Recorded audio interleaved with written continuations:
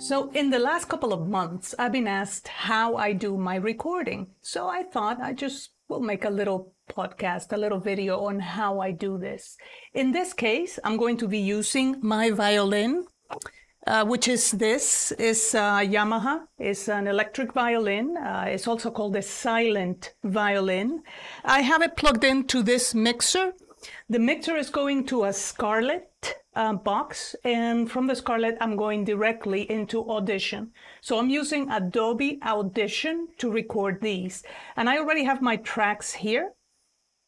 And what I'm going to be doing is I'm going to be using the metronome, and I'm going to record the voices one by one. And for this particular one, I'm using a piano score. So I'm going to open the metronome here, and now I'm going to go to the score, and I have a beat of 120. So 120 quarter notes per minute. So I'm going to set that time in Audition, and it's almost there, so 120. And what I usually do is that I wait 4 measures, and then I start playing. So here we go. The Scarlett is going to be my source, and I'm actually going to do that to all of them.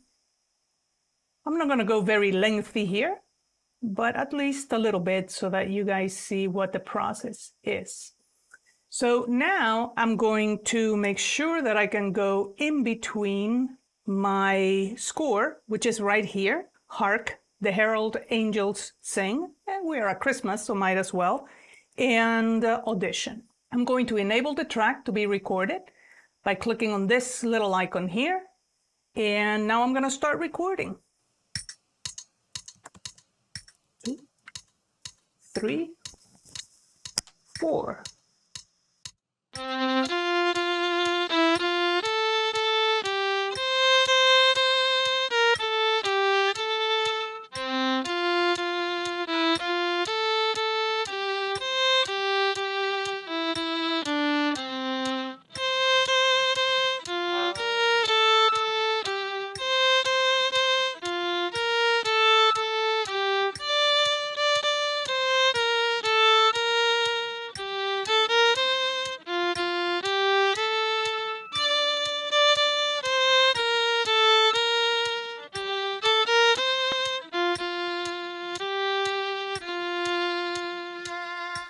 And I'm going to end it there, which is roughly half the piece.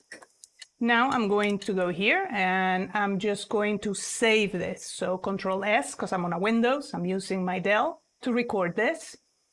And now I'm just going to double click it so that it opens in single mode. I'm going to just mute all of this. So I'm going to reduce this. And now I'm just going to listen to it.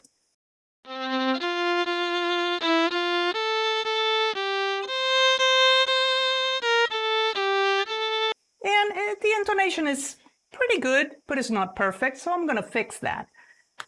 I know this is cheating, but I'm going to do it anyway. So I'm just going to go to Effects, Time and Pitch, Automatic Pitch Correction, and we are on a key of F major, that is 1 flat, and I'm going to apply.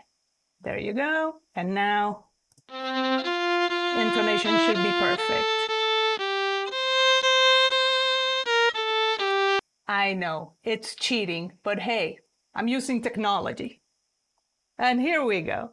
I'm going to go back to the multi-track. In fact, I'm going to save everything. And here we go. I'm going to disable this one, and I'm going to enable the next track. And I want to listen to it as it plays as well. So here we go. 2, 3, 4.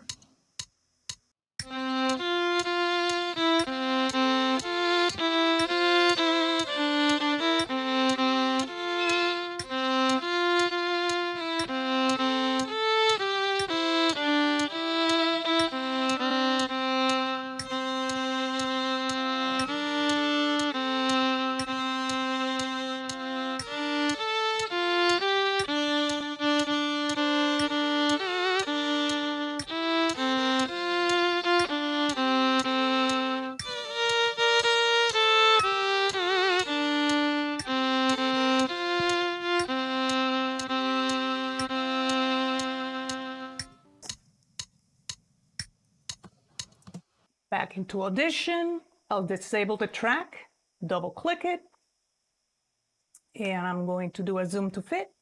And same thing here, I'm going to mute all of this, so reduce this to 0, and I'm going to listen to it. And same thing, the intonation is pretty good, but not perfect, so let's cheat again. Automatic pitch correction, we are in F, and there you go. And you know, sometimes this introduces artifacts. So I'm just gonna zoom in, I'm gonna show you this artifact here. Let me just play it so you can hear it. And you know, let me do this. I for in and O for out here. And it's already looping. And you can certainly see it. So I'm going to select this here in the spectral view of Audition, and now I'm going to do an Autoheal. So just so that you know, an Autoheal selection is Control U. On the Mac, it would be Command U. So all I'm going to do is just do an Autoheal here, and you know, sometimes it helps if I just do it a couple of times. And I think that's it. Let me just play that. Yeah, and that's pretty good. I'm going to save it. Let me see if there's any others. I see one here. Very faint, but I'm going to heal it as well. Yeah, I accidentally grabbed the little divider thing. So here we go. Let's just fix it. And there you go. I'm going to zoom out. To zoom out, I'm just pressing the minus key. And here we go. Let's play. Perfect. I'm going to save it. And now I'm going to go back. Now, yes, I was using a metronome, and in many cases, there's a delay. So even with a metronome, I am not entirely sure that everything is where it's supposed to be.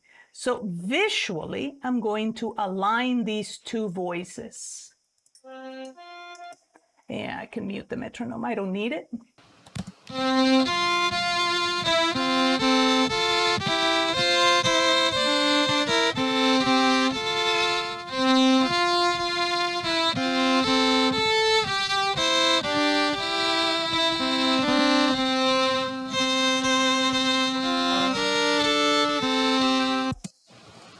And this sounds a little weird.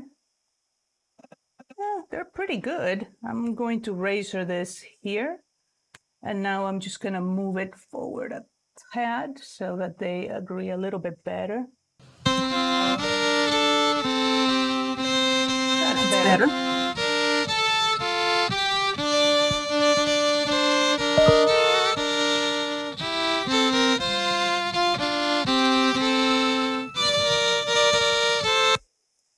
So you see here, there's a mistake here.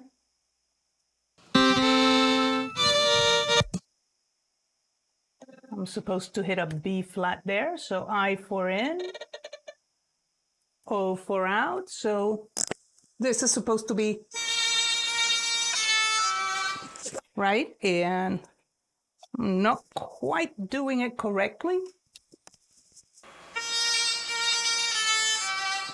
Right? So I'm going to zoom out a little bit, and I'm going to enable this track. I'm going to do it in a different track, and I'm going to start here, but it's only going to record where it is right now. In fact, I'm going to go a little bit more back just so that I can put my violin back up.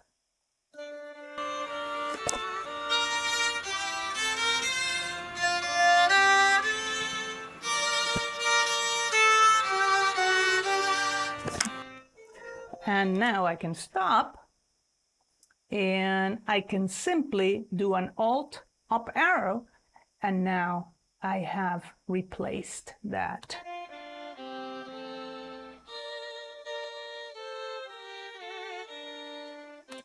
And the autocorrect did something very weird here as well. So I think I'm, not the autocorrect, the auto pitch shifter. So I'm going to do the whole thing from here, and I'm going to enable this again. And again, I think I'm going to go back a little bit more. Here we go. Oh, Let me enable the track. And let's go this.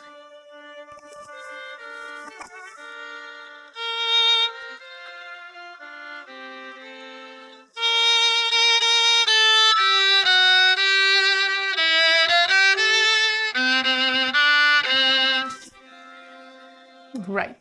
So now I can simply, again, go Alt, up arrow. I'm going to clear the selection, and that should have fixed it.